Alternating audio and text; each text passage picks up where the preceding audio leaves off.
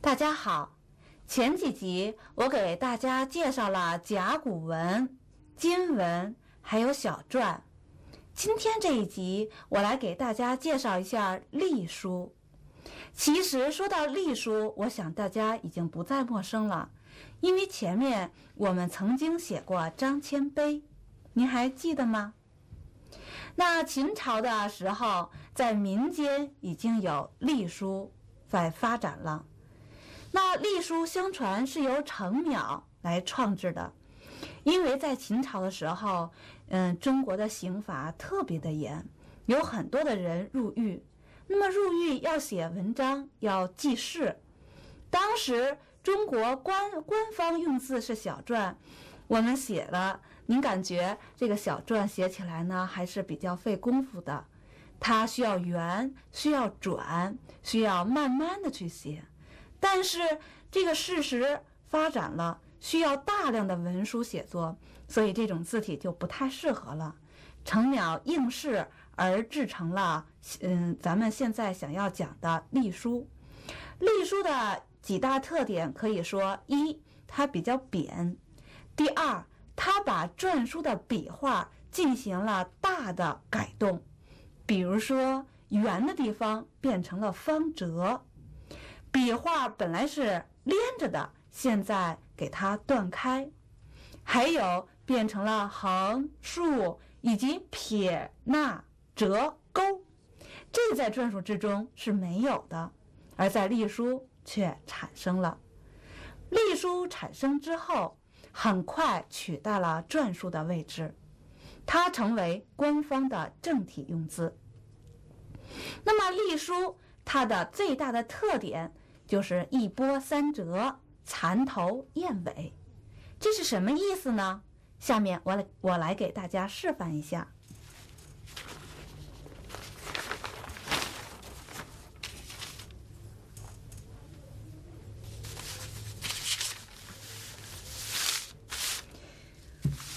好，请大家来看，所谓的一波三折，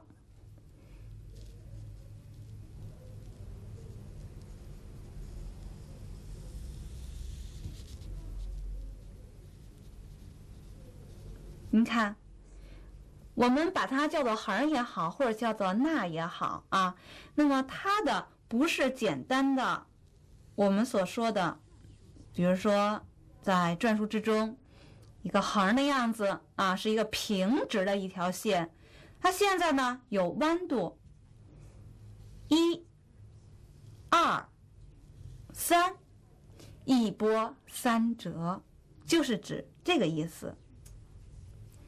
蚕头燕尾，请大家看，这是头，这是尾。蚕头，您养过蚕吗？或者看见过蚕吗？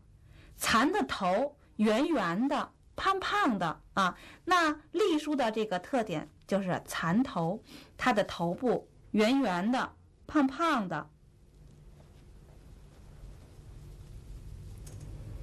好，我们想把这个写成蚕头，您可以进一步看一下，我们的笔如果往右走，先往左走，把这个笔尖藏在这个里面，稍微转一下，然后把这压过来，再去写。您看，这样就写成了。如果我们不采取这种方式，您看就成这样了。看出来了吧？它就是一个尖的，而不是一个圆的。所以我们在写的时候，采取这种方式，把笔尖藏在这里面，转一下。蚕头，燕尾呢？您一定看见过燕子，燕子的尾巴像剪刀一样，是吧？那么它的这个尾部，我就写后半部分，像剪刀一样，甚至有的会拉得很长。燕尾，这就是燕尾。蚕头燕尾，一波三折，这就是隶书很大的一个特点。好，下面我们来看看图片。刚才我讲了，秦朝的时候是篆书作为官方政体，但是民间就有了向隶书发展的趋势。您看，虽然是有隶书的样子，还留有一些圆转的笔画，也就是说有篆书的影子。这是西汉时期马王堆的隶书，我们看变化就很大了，比较方，比较扁了。这是东汉时期的碑帖，包括我们曾经写过的张骞碑，您看是不是它的这个篆书的味道就减了很多呢？我们来看啊，这里面有蚕头，有燕尾，同时也有一波三折，像这个东西南北的西，一波三折。另外我们还要讲到它的字的写，比如说东，我们曾经写过隶书有波折之美。所谓波折之美，我拿这个字举个例子，撇和捺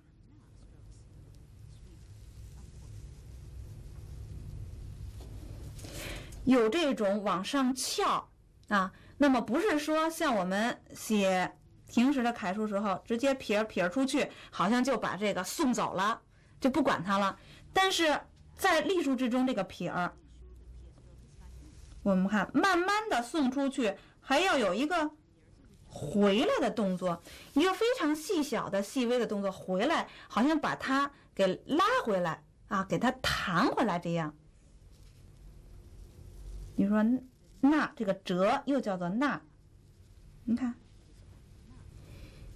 这种开张的感觉，这种像拽着那个皮筋儿一样，有那种很强的张力的感觉，一定要有，而不是完全就给它撒出去送出去了。这是我们说的隶书的特点。好，下面呢我们就来写几个字，亲身的感受一下。首先我们来写一下清风，这个曾经在前面我们也写过啊，但是那个是用行书的方式写的，今天我们用隶书来写一写。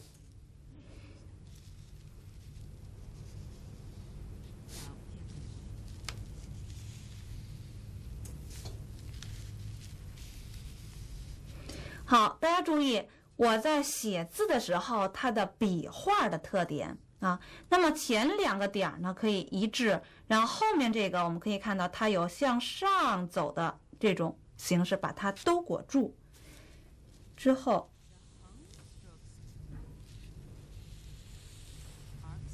你看写横也一样，就像那个皮筋儿给拉开，但是它还要弹回去，是有很强的张力的。蚕头，一波三折，顿压，燕尾，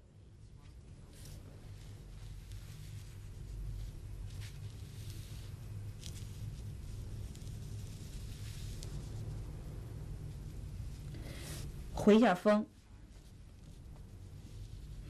有的一些很小的笔画，我们也要回风。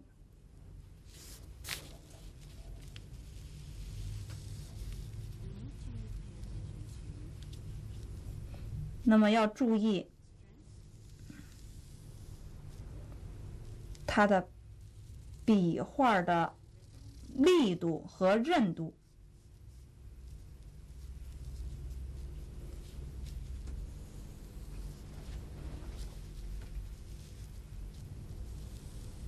题我们讲过，这个折不要是硬折。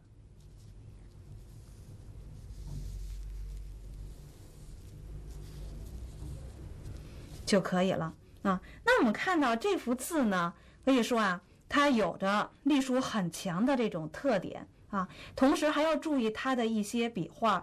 我们有的朋友啊，学会了一样呢，可能就有时候爱乱用，这要注意。比如说这个青字上面有3横，那我说是不是都要搞个蚕头燕尾？那您看看效果怎样呢？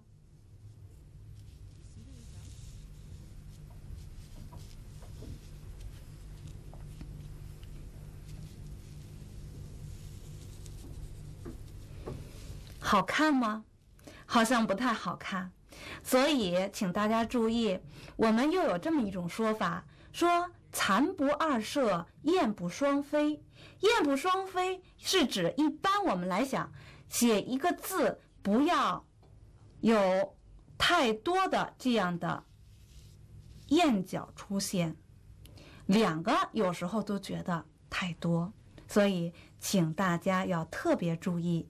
好，下面我们把这个以作品的形式给大家写一下。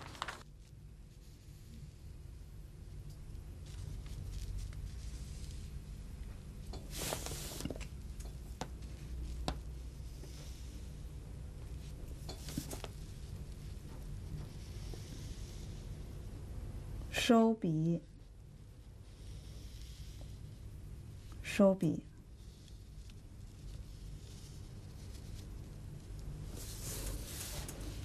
好，这笔我们穿插到这儿来去写，让它左和右有一个呼应，否则离得太远的话，我们就会感觉这个字啊就散掉了，左边是左边，右边是右边。这样我们靠一个小小的一笔穿插，就把这个2个部分连接起来了。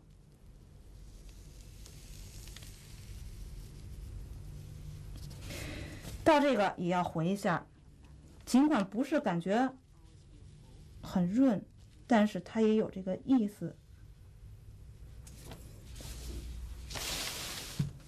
清风，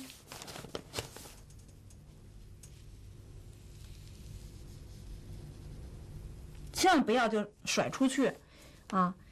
那么可能您会觉得很帅，但是它不太符合要求。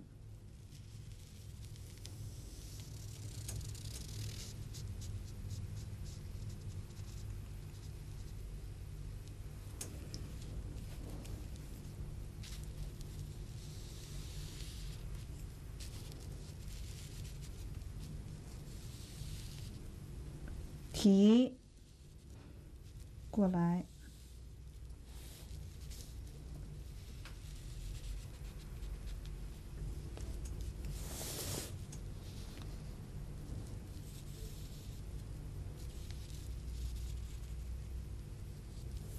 好，那么这一幅字呢，正文我们就写完了。下面呢，我们来落一下款儿。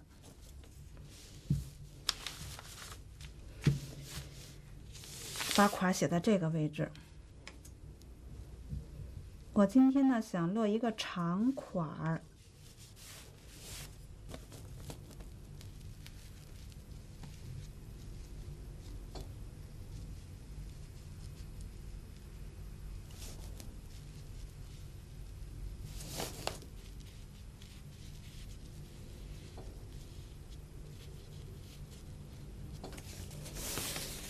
要让这款呢在一条正直线上。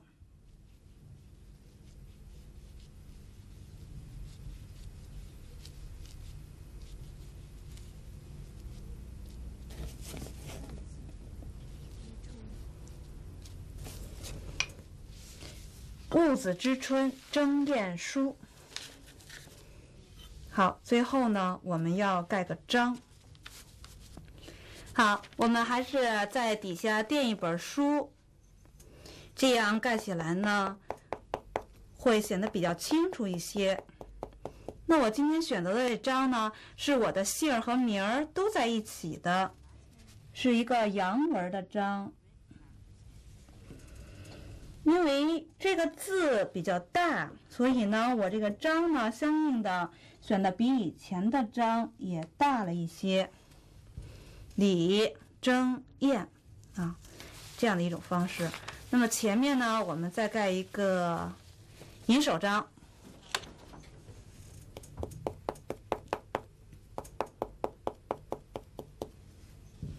放在这个位置。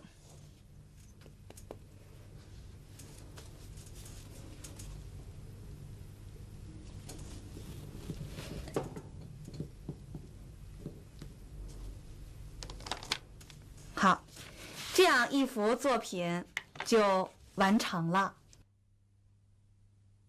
那么还有很多的样式您可以去实践，比如说写中国、写飞翔等等等等。下面呢就由您自己来定吧。今天我们这节课就介绍到这里。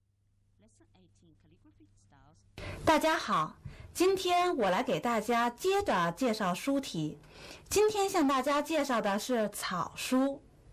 所谓的草书，是人们为了书写方便快捷而创制的一种书体。草就是有快的意思，但是大家注意，它不是潦草。人们把我们中国的汉字一些笔画进行连带，还有一些部首进行简省，字和字之间甚至是连在一起写，这样呢就追求了速度，也就形成了我们现在所要学的草书。那草书在唐朝的时候可以说发挥到了一个极致，人们把草书写得越来越狂放，字字相连，甚至在这一行之中几个字儿都连在一起写，称之为一笔书。所谓一笔书，就是一个笔一个笔画写出好几个字儿来。那么草书在写的过程之中很快，在唐朝它这个快甚至达到了一个极致，同时它的字形也变化多端，千奇百怪，我们称之为狂草或者是大草。但是有一点，这个草书呢很难认。好，我们下面来看看中国历代的一些著名的草书大家。您看，这位是张芝，张芝的草书写得很棒。我们先不来看看他到底写的是什么字，我们首先来认识一下草书。您看这几个字，3个字可以说呢，就是把这个笔画连带着一起去写，也就是在这个笔画的时候稍微断了一下，几乎从这开始到最后第3个字的最后一笔是一笔写下来的。再看这一部分，2个字也都连在了一起，所以我们看出来草书是书写起来很快捷的一种字体。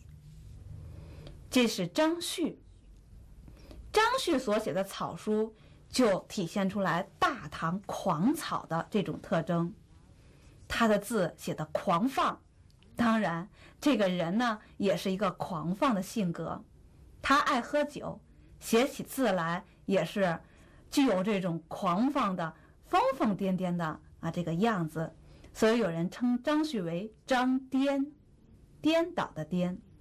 我们看他的字，这一行几乎全都连起来了字大大小小，粗粗细细，变化多端。这位是一位和尚，怀素和尚。怀素的草书也非常的漂亮。怀素认真的学习书法，据说他曾经亲手种植了1万棵芭蕉，用芭蕉的叶子当作纸来去写，有时候他还用木板作为纸来写，甚至把木板写烂了。可见怀素在练字的时候有多么下功夫，多么勤奋。那么他写的草书相对来讲比张旭的草书要好认，那您学习的时候可以从怀素的草书下笔。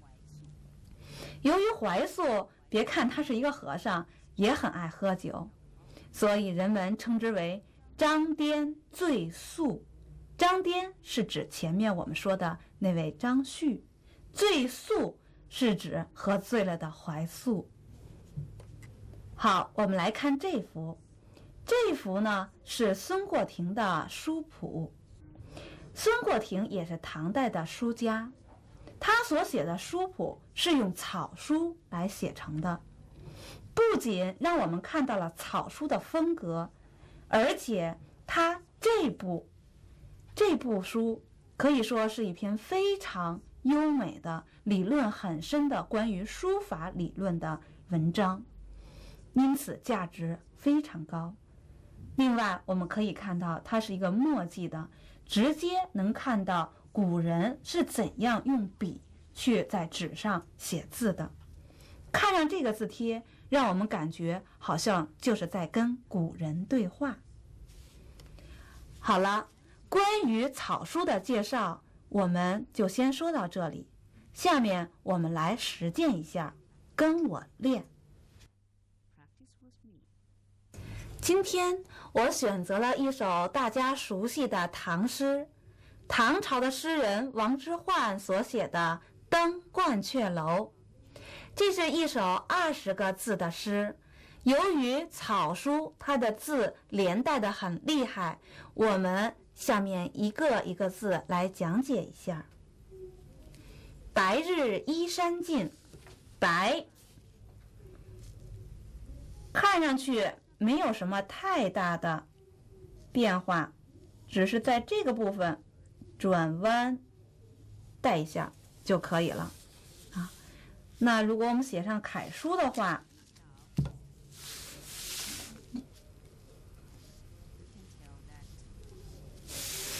您可以发现实际上就是最后的这2笔啊，减省成1笔。日也没什么太多变化就可以了。一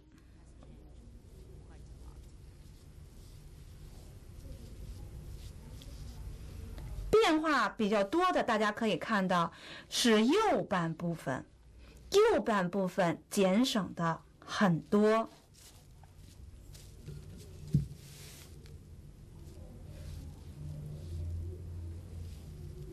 提压笔顿顿拐弯就可以了。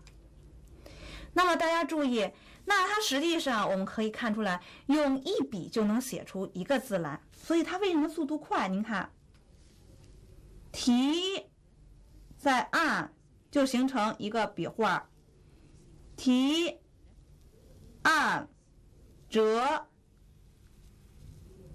折。那由于快，您千万不要写的潦草，如果要潦草的话啊，就容易写错字了。还有呢，不要去自己妄加断定去减省哪一笔哪一画，因为它的减省是有规律的。如果您要是自己随意减省，写错字就会贻笑大方了。山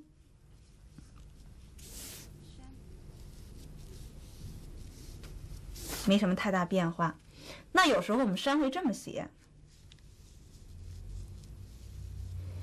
也可以。山尽，楷书是这么写。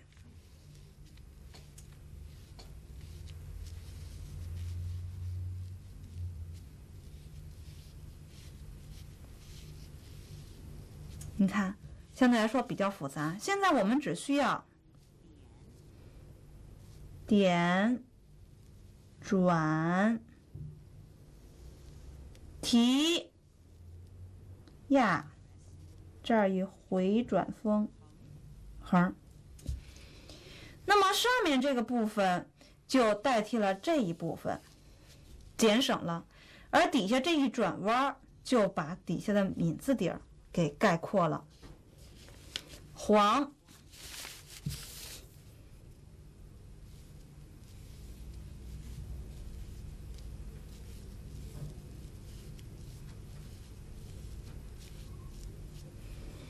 那我们采取的方法，上面做减省，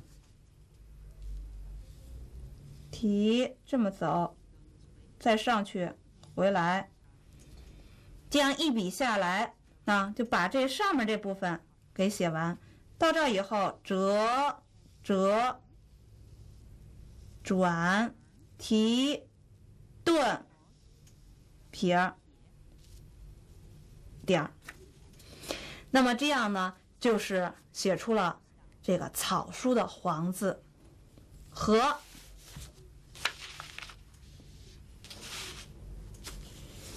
的写法。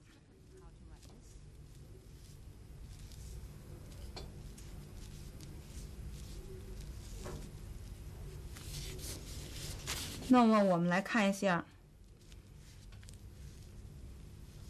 这实际上是3点水，大家注意可。这个部分右边做了减省，可转，这就是可以的可。入，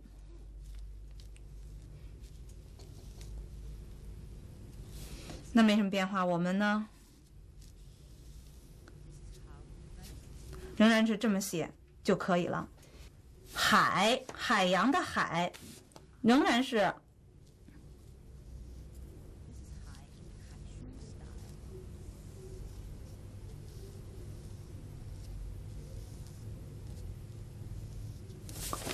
这个楷书这么写。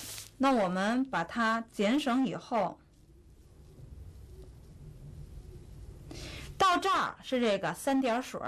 那么我们右边的，大家注意，从这儿过去以后，向上转、提、按、回风。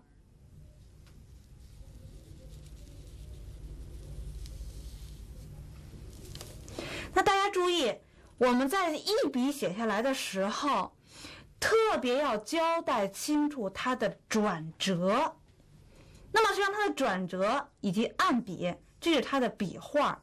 连带的时候我们就可以提笔，如果连带您也下压，那么笔画的时候您轻提，这个字儿就看不出来了。留，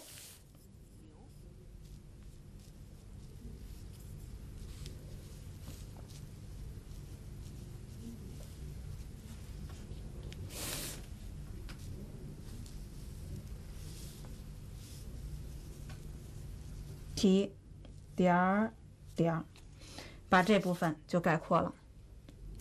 玉，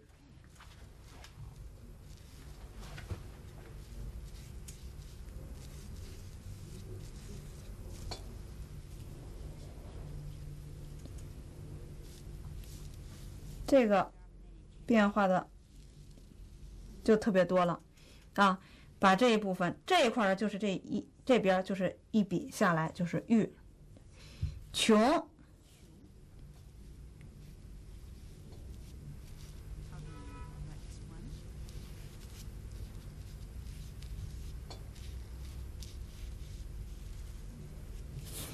那么我们怎么写呢？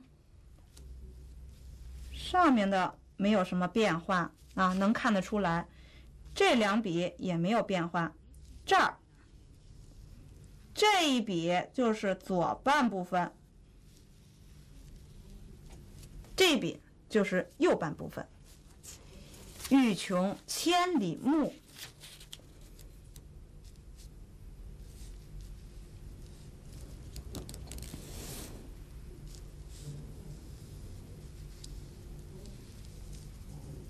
千，压笔提笔，压笔提笔，压笔。里，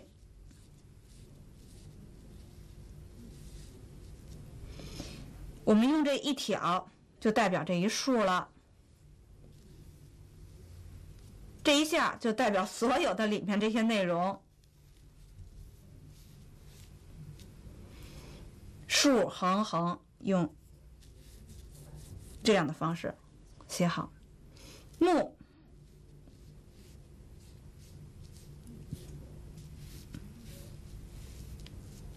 一、二，千里目。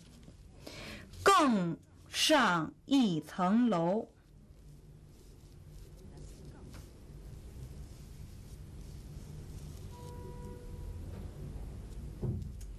更，这个也是，这一笔就包括上面整个的部分啊。那么有时候我们还要把这个或者把这两笔连上也行，转上去再下来也都可以。就是上下的上，这个大家都是比较熟悉的一个字儿。那我们可以先写这一笔，那么使竖和横连在一块儿，一，那么没有什么变化了，好，写的自如一点就行了。层，我们简化字是这么写的。啊，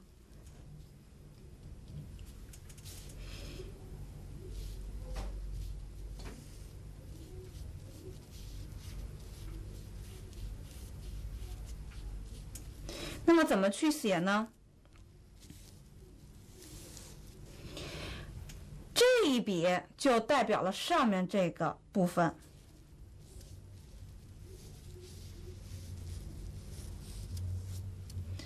这一个部分就代表了这一部分。层，楼，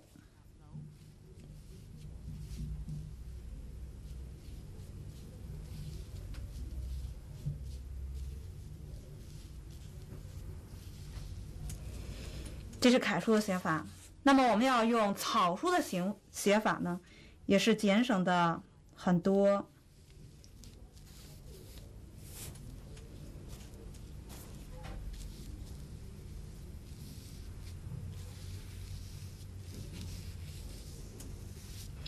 那么这个楼呢，跟我们现在中国汉字的简化字的楼是很像的，但它繁体字应该是这么写。这是关于这首诗的具体每个字的写法。那么我们可以把它上下连贯起来，写一幅整的作品。那么写好整的作品之后，我们再落上款儿就可以了。由于这首诗字儿比较多啊，也比较流畅，所以我们采取长幅的写法，或者说前面我们说过的条幅的写法去写作就可以了。好，希望大家能够按照我的样子去练习。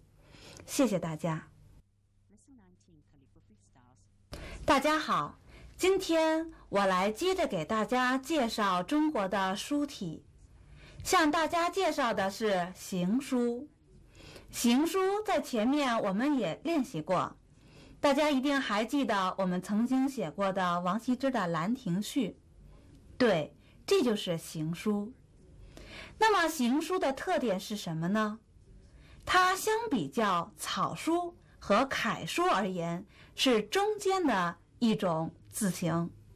它比草书要显得规整，同时它又比楷书显得更加流动，是介于草书和楷书之间的一种书体。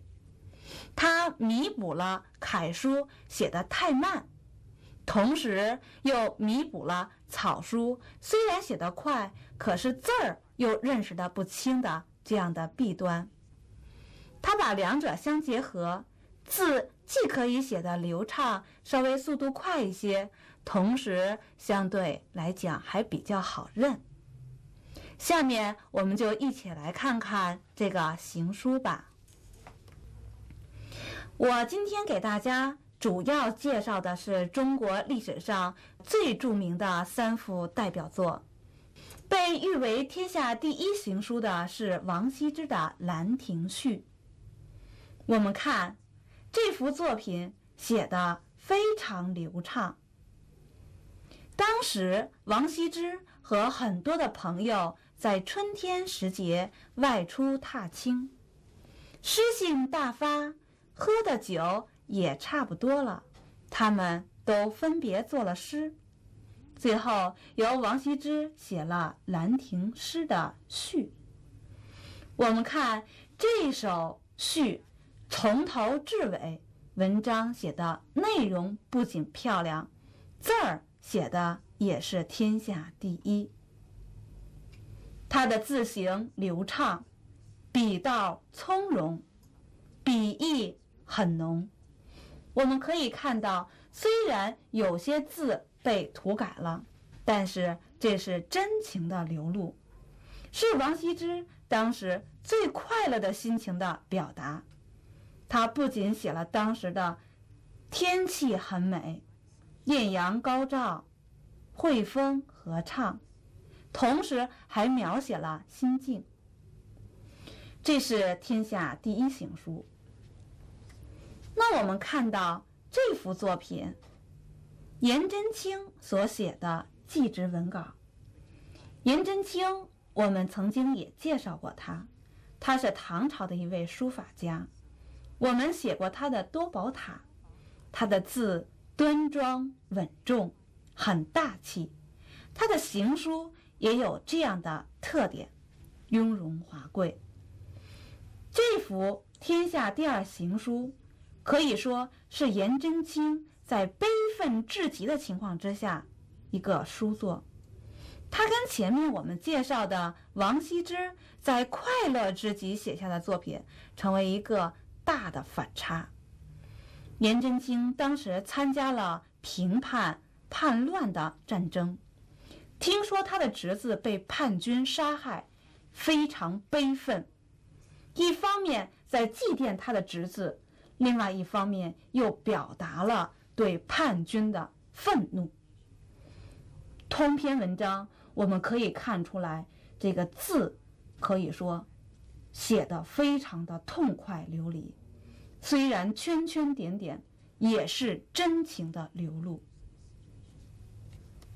苏轼的《黄州寒食帖》被誉为天下第三行书，这是苏轼在被贬到黄州之后遇到寒食节。寒食是中国的一个节气，那么在这个时候呢，写下来的一首表达心境的诗。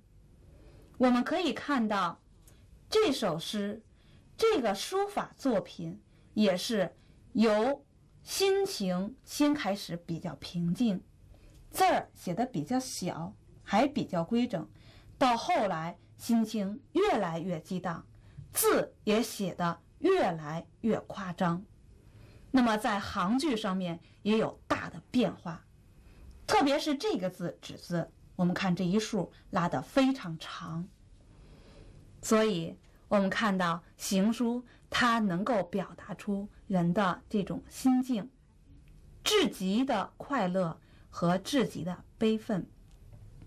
行书我们在观察的过程之中，既可以看到它的字形，也可以认得出它的字，同时在写的时候相对于楷书也写得比较快。好，关于行书的问题，今天我们就介绍到这儿，下面我们一起来练练行书。今天我为大家选择的是《兰亭序》里面的字集成的文章。我们来写一幅扇面儿，天朗气清。请大家来看，这是一幅扇面儿，买来的时候呢，就已经给描绘好了扇子的这个形状。那我们在上面要安排一下，从右往左写，天朗气清。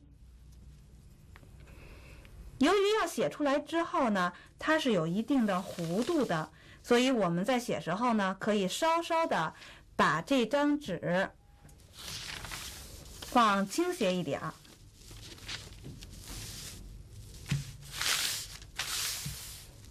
好，我们先来写天。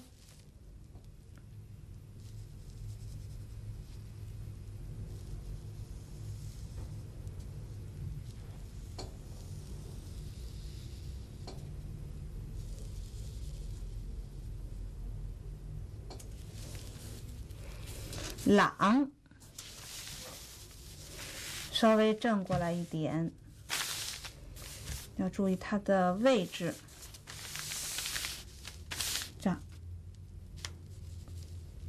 第一笔比较重。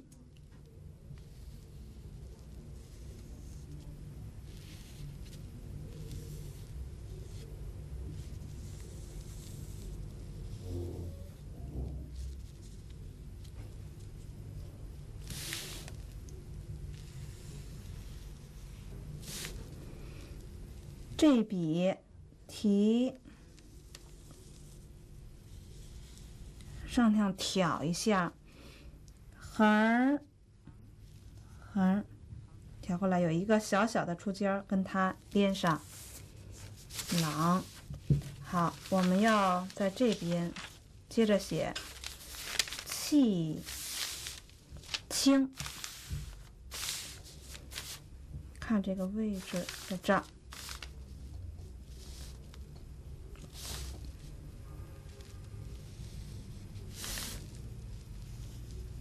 由于行书它的特点是相对流畅，所以写起来也感觉的比较顺手。但不要因为它可以写的要比楷书快，您就光追求速度。还是要注意笔画的质量。朗，气清，那么清呢，我们稍微把它往上提一点，这样。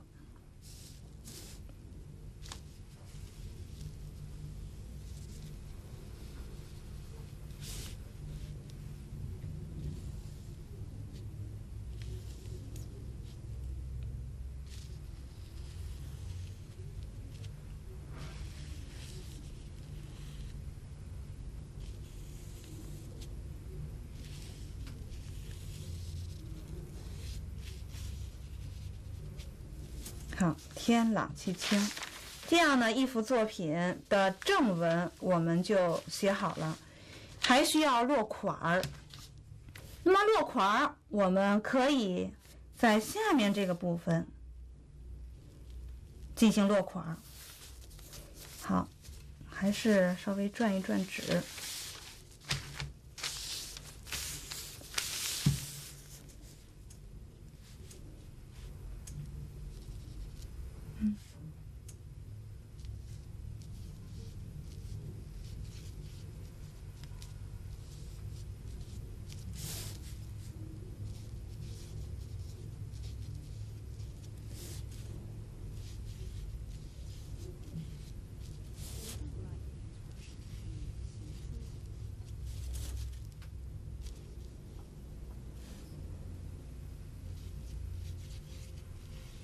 也是用行书去落款儿。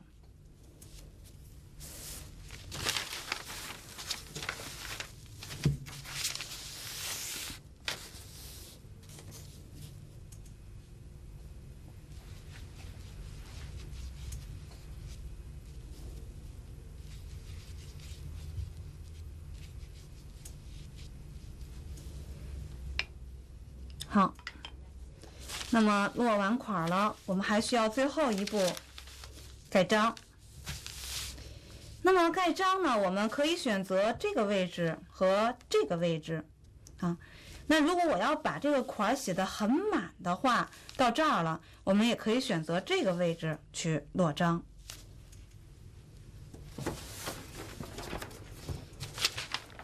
订一本书。由于位置比较少了，那我们只能选择一个章。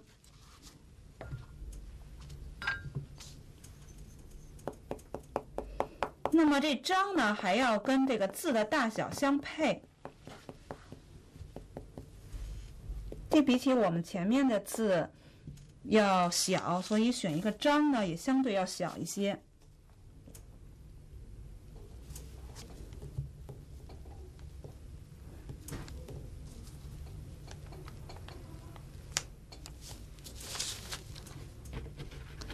在前面这块儿，这个位置再盖一个章。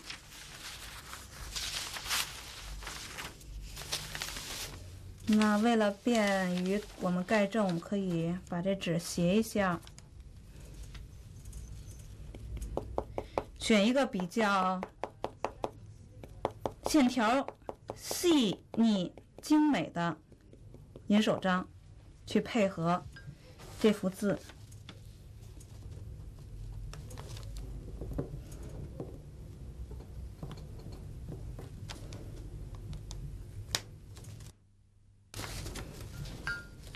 你看，这样一幅字就写好了。下面呢，我们还可以用扇面的形式再来写一幅字。我们写山之春，写3个字儿。好，仍然是用扇面。我们这回写3个字儿，安排一下山之春。如果您要觉得不太好进行安排的话，可以先把这个印儿先叠一下，便于自己掌握。好，还是把纸稍微放斜一点儿。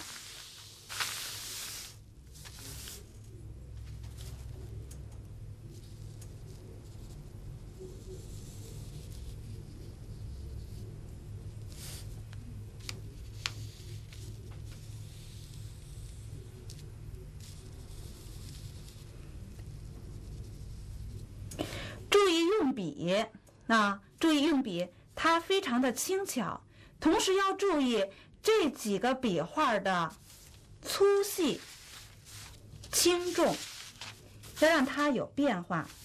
之在中间，那就是应该是比较正的，在中心的位置，我们给它写的轻巧一些。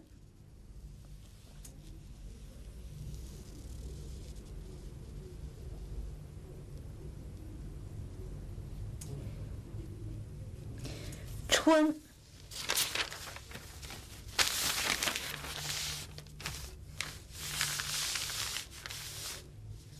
相应的在这个位置。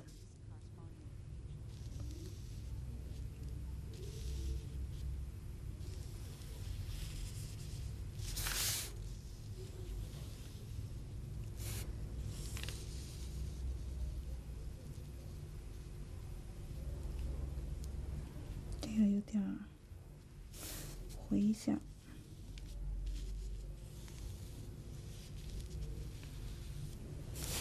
山之春。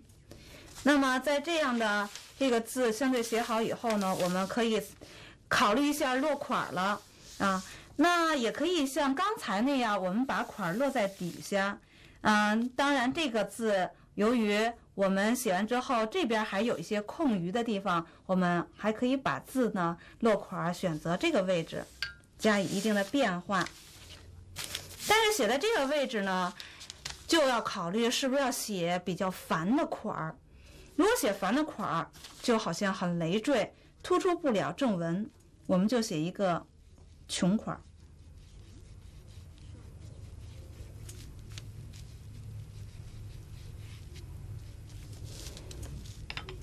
这样就可以了。盖章。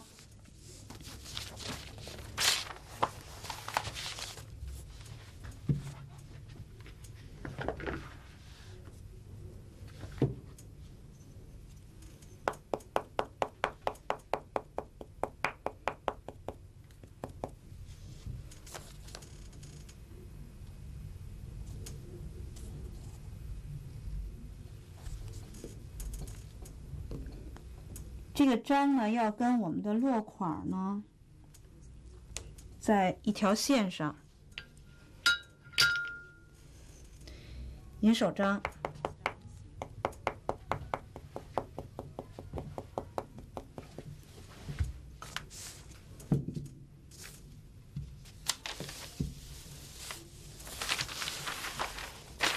花这边要注意一下它的这个弧度，选择这个位置。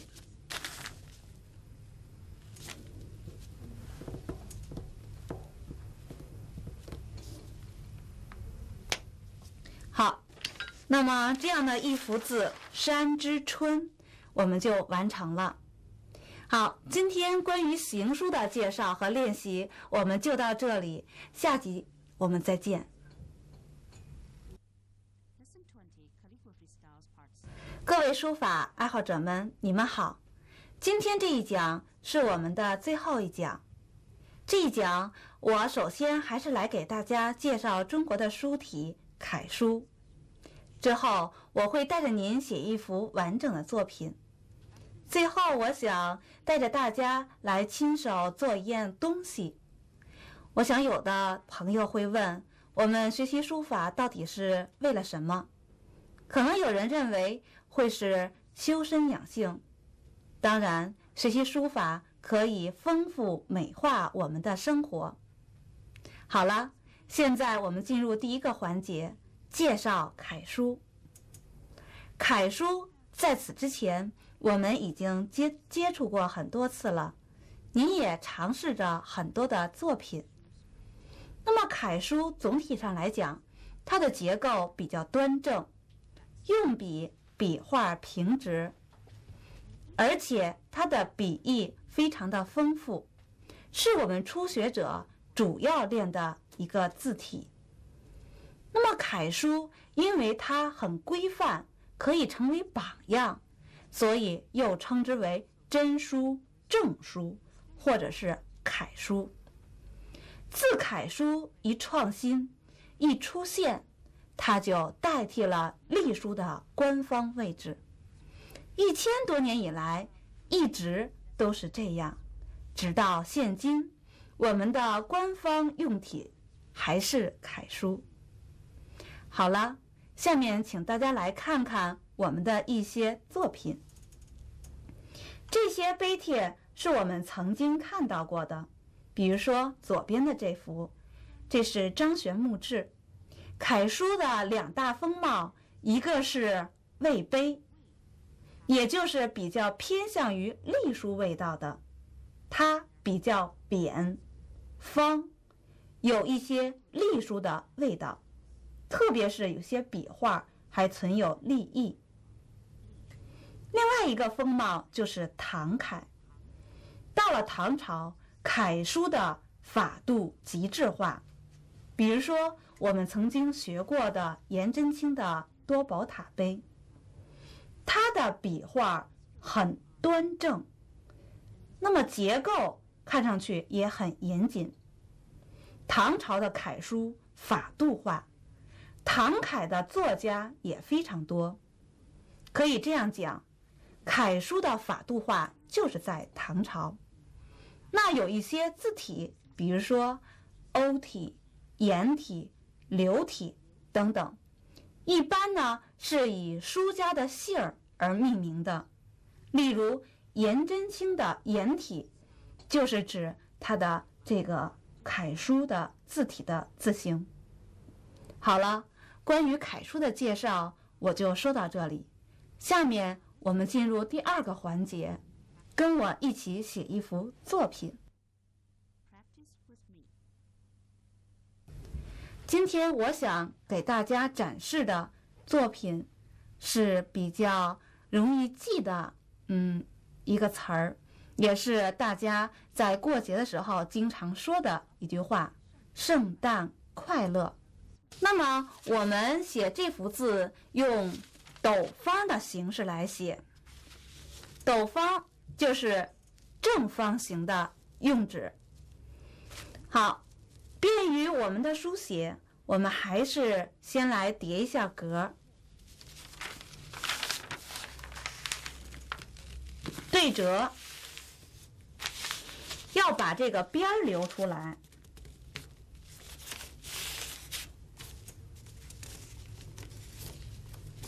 你看，这样去写，然后我们还要把这边的格也叠出来。注意，因为我们在写完之后要落一个小款儿，所以呢，在一边儿要稍微多留出一个空间来，便于我们落款儿。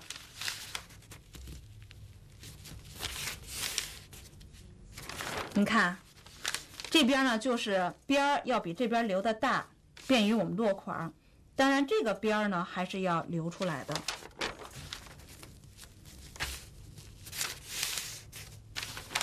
好了，格叠好了，下面我们就来写字。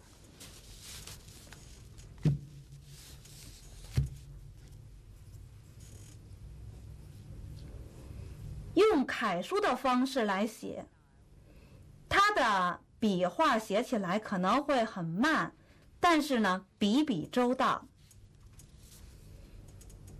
胜，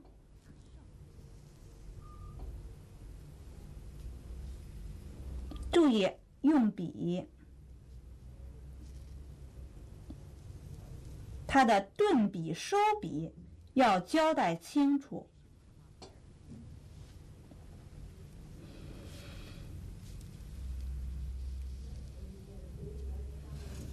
不要认为就是说这个笔画跟这笔画连在一起了就草草一写就完事儿，还是要做到认真。提、顿、折，那么这个折我们就需要在这儿要压笔，也就是说把笔压下去。如果说的形象一点的话，就好比我们人的这个肩膀一样，要有一个肩膀。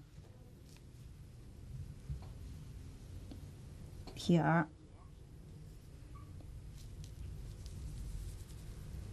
提顿收，顿下压，收笔。你看，一会儿我要写一个横，要把它盖住，但是在这一笔的时候，我们还要写得很精致，要把这个起收的动作交代清楚。胜，淡，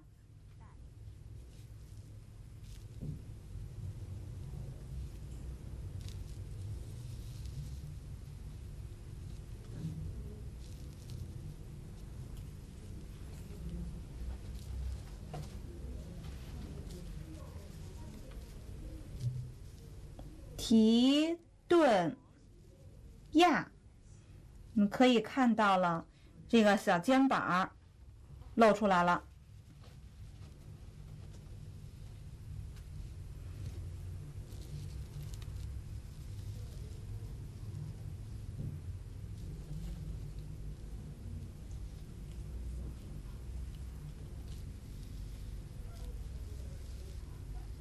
好，那么这一笔呢，要注意它的穿插，把这一笔很自然的穿插到左右的中间儿。顿笔，我们要出捺角。好，圣诞快乐。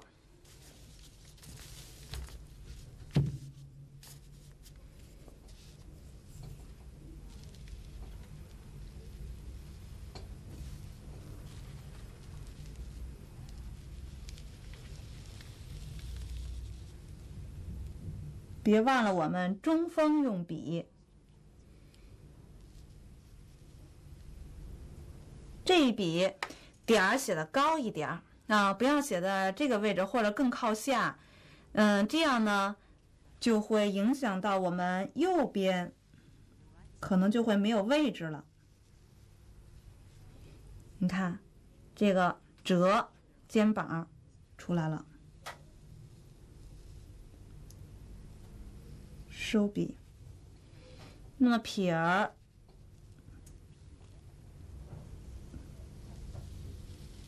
这个撇儿相对要长一些，但是要写的有一些力度，不要很浮华。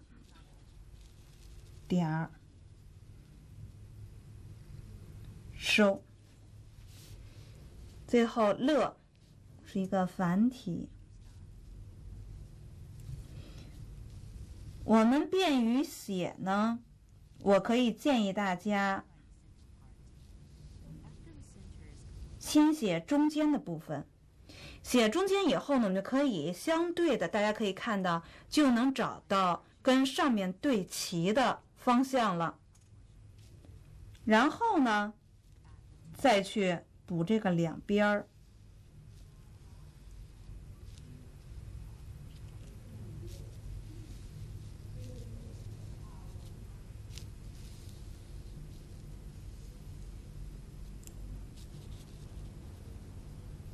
采取这样的方法呢，我们可以比较方便的找到它的中心线，不至于呢，如果先写左边，可能我们就会靠右了，然后这两个部分呢就没有地儿写了，整个字儿呢就会歪了。所以我们采取这样的一种方式，先写中间，再写两边。那么这个长横要注意两边的起收，中间也不要忽略掉相对来说它是向上鼓，我们曾经讲到过就是向上鼓的横。这个长横可以把上面的部分托住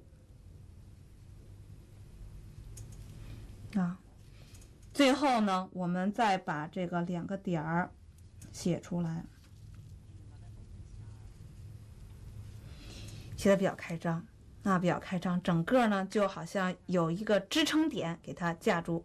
那么我们可以看上面这两个点也是处理不一样的这样呢，一个是向这边，一个是向这边写，这样呢有一种收缩的感觉，呼应的感觉。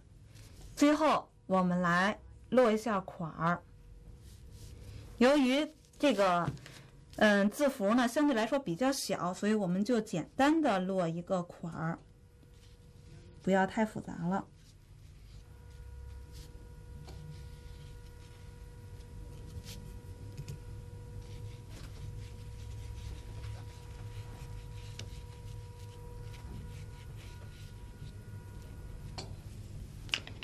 好，最后呢，我们还要把它完成，要把章盖上。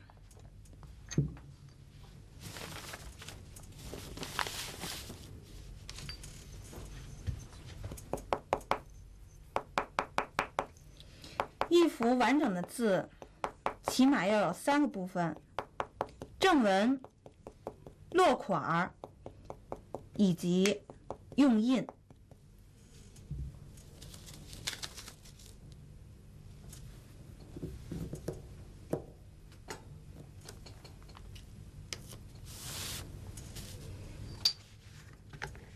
那么这一块呢，我可以采取2方印。先是我的姓儿，李，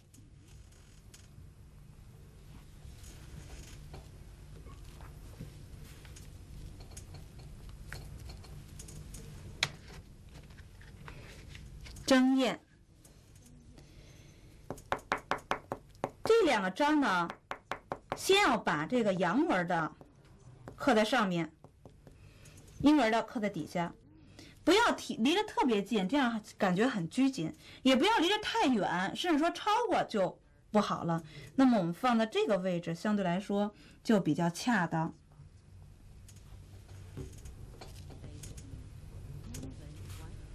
白文的在底下，我们看，这样效果呢就非常好了。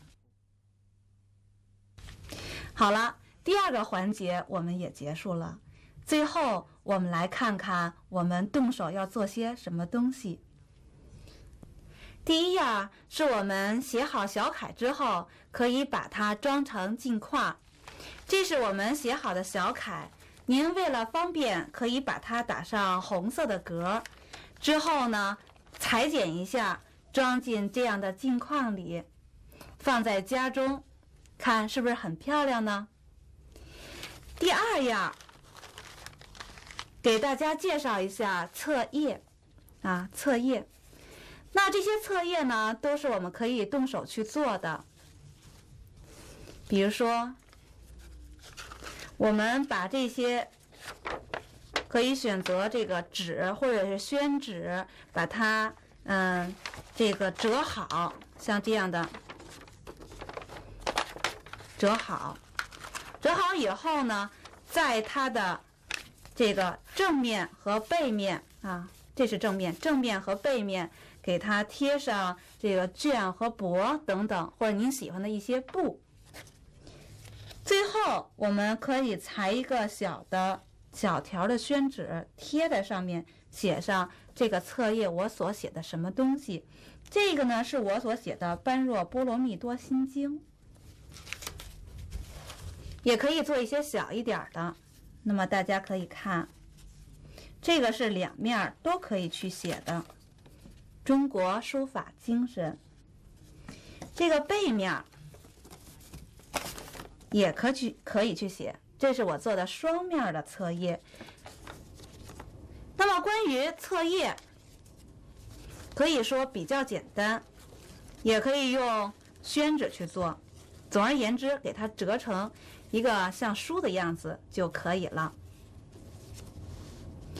第三样是我想给大家介绍的，就是自己来动手做一本书，古装的书。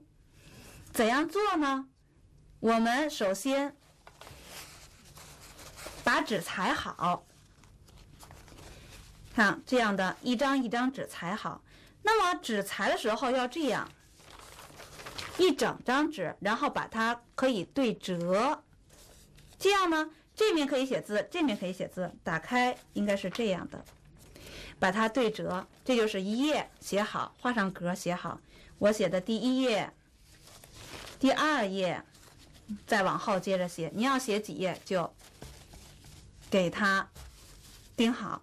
弄完了以后，我们需要剪刀、锥子、针线，还有这个绢，各色的绢或者是布，给它装订一下。把这个剪好以后，你看，这是我写的这个内容啊，折好，前面、后边放上这些绢，然后用锥子呢，在这些眼儿的地方，因为它比较厚，针不好去扎，所以用锥子先把它锥好。此后呢，我们再去用针线去按着这个我们凿好的这个眼儿、锥好的眼儿，去把它装订成册就可以了。装订好之后，我们还要贴一个书的标签儿，写上谁谁谁写的什么书，这样呢，您就完成了一本非常有意思的自己所写的书法书籍，而且还是一个带有中国韵味的书籍。好，这就是我们自己亲手做的有关书法的一些作品。好了，综上所述，中国书法艺术是中国所特有的一门汉字艺术。汉字在它的历史演变和发展的长河之中，一方面起着文化交流和传播的实用价值，同时它也逐渐形成了一门自己独特的造型艺术。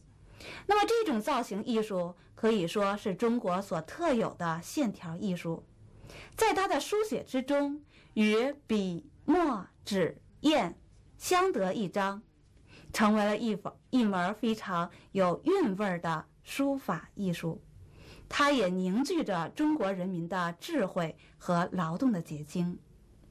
我深信，中国书法不仅是中国人民的艺术，它也更是世界人民的艺术。伴随着您对它的了解，我想您会深深地爱上它。好了，最后我衷心地感谢您对我的书法课程的关注，在此我也衷心地祝福您，祝您学习进步，书艺大增。